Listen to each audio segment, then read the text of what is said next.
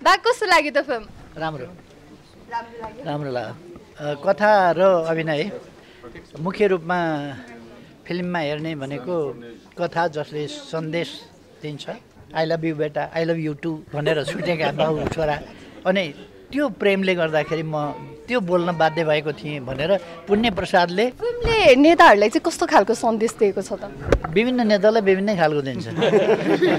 त्यो जस्तो नेता उस्तै सन्देश। अहिले त्यस्तो ट्रेलर यताउता धेरै भन्ने गरिरहेको छैन। हेर्नुभयो उहाँले पनि आफू राम्रो हुनुपर्दछ, असल हुनुपर्दछ। राजनीतिमा अभिनय गर्ने होइन, यति हदसम्म चाहिँ जाँदैन क्या। त्यो गलत काम पनि गलत बाटो पनि यति हदसम्म चाहिँ अलिक जाँदैन। राज्य पनि यति हदसम्म अलिक जाँदैन। बा फिल्ममा 3 जनाको मित्रता चाहिँ गजबकै छ। तपाईलाई चाहिँ यो मित्रता देखेर आफ्नो जीवनका पुराना साथीहरू मित्रहरू याद आए कि आएनन्? मलाई नयाँ पुराना साथीहरूको सधैँ याद आइरहन्छ। यो फिल्म हेर्नु पर्दैन। यहाँ छोरा किडन्याप गरेर स्वीकारेको भनेको त्यो स्वीकारेको होइन, त्यो बाध्यतावश कबुल गरेको मात्रै हो। यस्तै मज्जाको भिडियोहरू हेर्नको लागि आजै सब्स्क्राइब गर्नुहोस् मज्जाको टिभी। रमाइलो छ।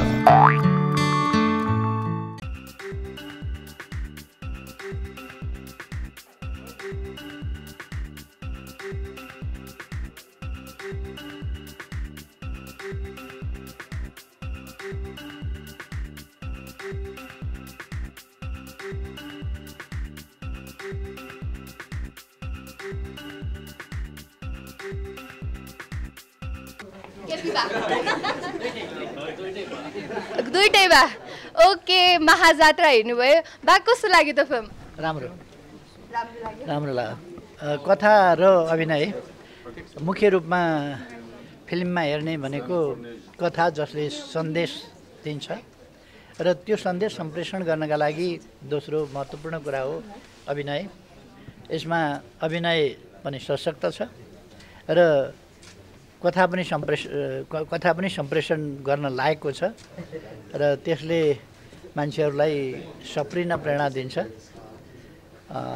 अन्तिममा के अरे पुण्य प्रसाद कि पदम प्रसाद? पुण्य प्रसाद पनि हुन त अलिकति बाध्यताले त्यो छोरोलाई किडन्याप गरेर पालेको हुनाले त्यसबाट बलजफ्ती सप्रिया देखिन्छ। साँच्चै चाहिँ सप्रिसकेको जस्तो लाग्दैन त्यहाँ है। त्यो छोरो अपहरण गरेको हुनाले सप्रेको होला। तर अत्यन्तै राम्रो अभिनय, एकदम राम्रो छ। फिल्मले नेताहरूलाई चाहिँ कस्तो खालको सन्देश दिएको छ त? विभिन्न नेतालाई विभिन्नै खालको दिन्छ। त्यो जस्तो नेता उस्तै सन्देश। आफूलाई चाहिँ के अरे फिल्म हेरिरहँदाखेरि आफूलाई चाहिँ कतै भेटाउनु भयो कि भएन? मलाई मनोरञ्जन भयो, राम्रो लाग्यो। पार्टीका दलका नेताहरू अथवा अध्यक्षज्यूहरूले चाहिँ के भनिरहनुहुन्छ, हामी ट्रेलर देखाउँछौँ भनिरहनुहुन्छ। पुरा मुभी त प्रदीपजीले देखाइदिनु भएछ। कुन चाहिँ मुभी हेर्न चाहिँ दर्शक बढी आउनुहुन्छ होला कि हजुरहरूको ट्रेलर हेर्नुहुन्छ होला दर्शकहरूले? अहिले त्यस्तो ट्रेलर यताउता धेरै भन्ने गरिरहेको छैन। हेर्नुभयो उहाँले पनि आफू राम्रो हुनुपर्दछ, असल हुनुपर्दछ। राजनीतिमा अभिनय गर्ने होइन, फिल्ममा अभिनय हुन्छ, राजनीतिमा अभिनय होइन। फिल्म चाहिँ फिक्सन अथवा कथामा चल्छ, राजनीति कथामा होइन यथार्थमा चल्छ र चल्नुपर्छ। त्यसकारण म त्यो विश्वास गर्ने मान्छे हुँ।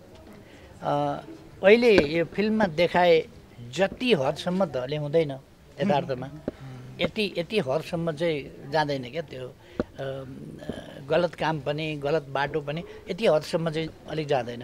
राज्य पनि यति हदसम्म अलिक जाँदैन यथार्थमा। तर बिग्रिन त बिग्रिन सक्छ, धेरै बिग्रिन सक्छ। तर यो त पराकाष्ठै छ नि, त्यतिसम्म अहिले बिग्रिँदैन जस्तो लाग्छ।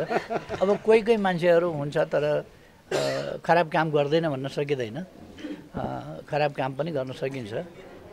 पानीमा माछा मात्रै हुन्छ भन्न सकिँदैन, भ्याउताहरू पनि त्यहाँ खेलिराखेका हुनसक्छ। त्यसकारण राजनीतिमा पनि पात्र, सुपात्र, कुपात्र विभिन्न प्रकारका हुन सक्छन्। त्यो सबैलाई एउटै डालोमा राखेर एकै ढङ्गले चित्रण गर्नु अथवा एकै ढङ्गले बुझ्नु पनि हुँदैन। ओके, बा फिल्ममा 3 जनाको मित्रता चाहिँ गजबकै छ। तपाईलाई चाहिँ यो मित्रता देखेर आफ्नो जीवनका पुराना साथीहरू मित्रहरू याद आए कि आएनन्? मलाई नयाँ पुराना साथीहरूको सधैँ याद आइरहन्छ यो फिल्म हेर्नु पर्दैन। यहाँ गलत कामका लागि मित्रता छ, गलत उद्देश्यका लागि मित्रता छ, त्रासको मित्रता छ, आशको मित्रता छ, निस्वार्थ मित्रता। हामीले चाहने मित्रता चाहिँ निस्वार्थ मित्रता हो। फिल्मसँग रियल लाइफलाई धेरै यथार्थलाई चाहिँ धेरै फिक्सन र यथार्थलाई अलिक छुट्याउनुपर्छ।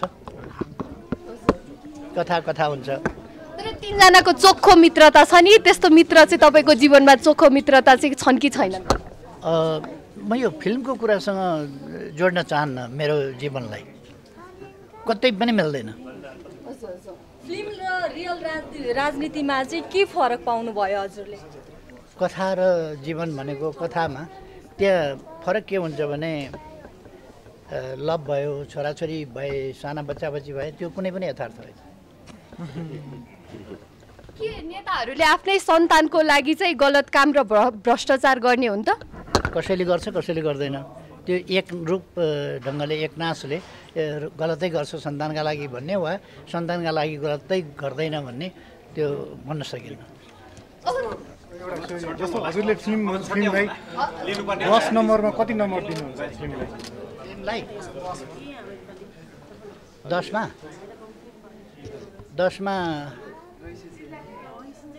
10 अलिकति नदिउँ किनभने त्यहाँ एउटा सस्पेन्समा छोडेको छ। त्यो पुण्य प्रसाद चाहिँ सप्रिया हो कि होइन, त्यसकारण पुण्य प्रसादमाथि अलिकति 0.5 त डाउट राख्नुपर्छ। बिग्रेको नेता सप्रिन भनेको सजिलो छैन कि।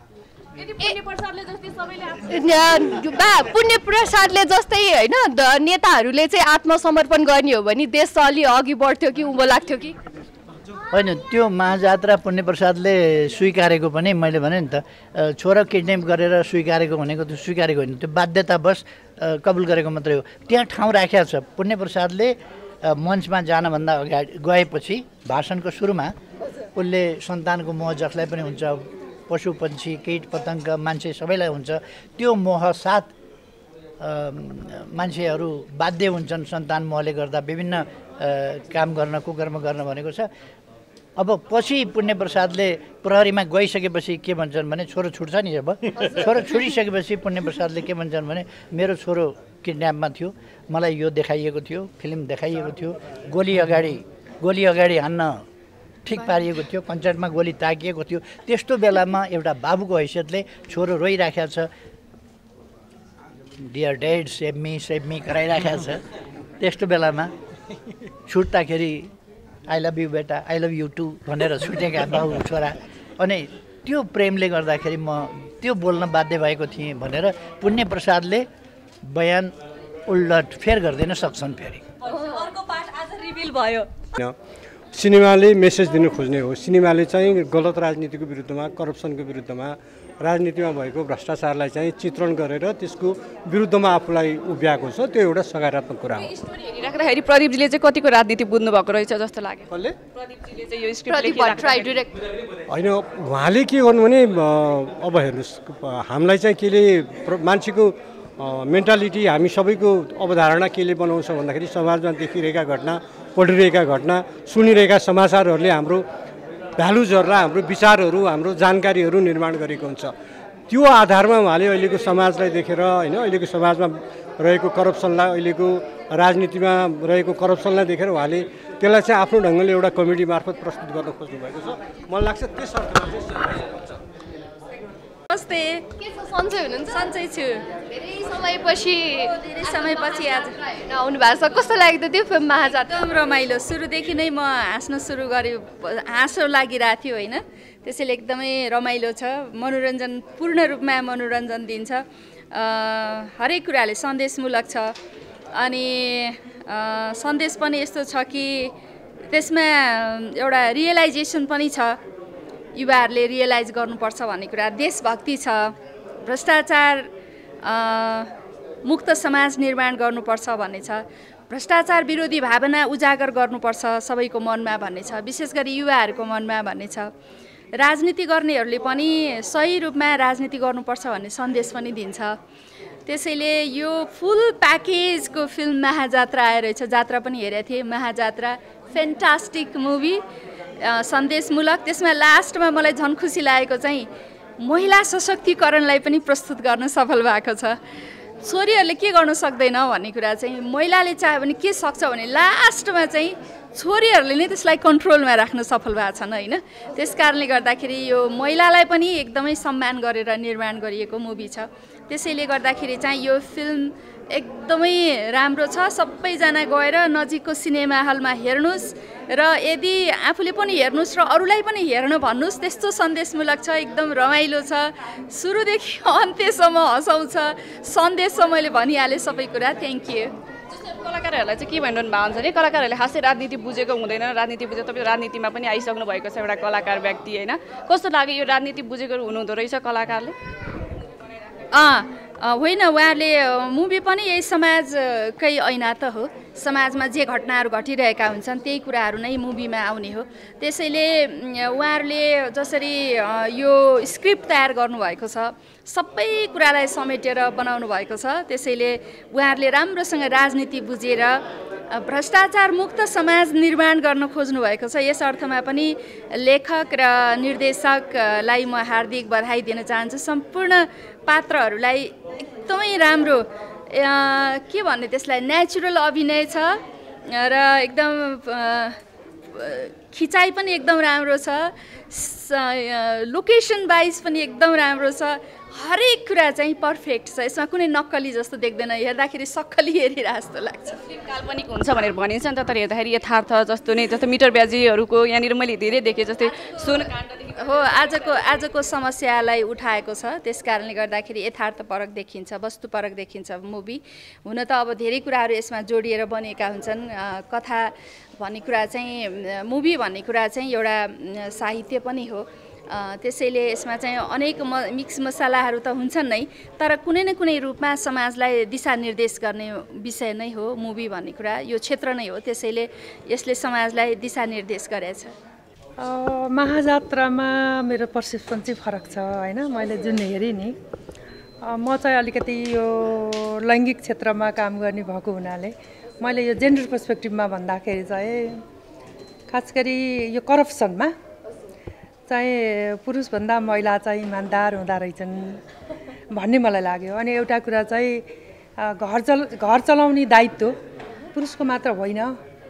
हामी भनौँ न पेट पाल्ने या आफ्नो जीविका चलाउने भन्ने कुरो चाहिँ महिलाहरूले बढी सोच्नु हुँदो रहेछ भन्ने लाग्यो होइन। अनि अब त्यो जुन मेन क्यारेक्टर अघि हुनुहुन्छ नि, उहाँको परिवारले कति राम्रो भनेको छ, मै दुःख गरौँला, मै पालौँला भन्ने कुराहरू गरेको छ नि।